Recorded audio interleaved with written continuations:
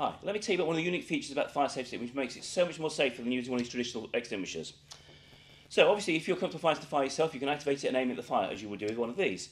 However, if you're in a confined space or area such as a caravan or motorhome, what you can also do is activate it, leave it in there, you get out to safety, leaving the fire safety stick in there. It will still be using at least its 50-second discharge time to repress the fire for you. Now remember, this 1 kilo dry powder will only give you 6 or 7 seconds to fight a fire anyway, but you can't just leave it.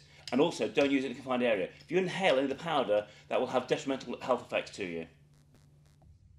Going to the Motorhome and Caravan Show at the NEC in Birmingham during October.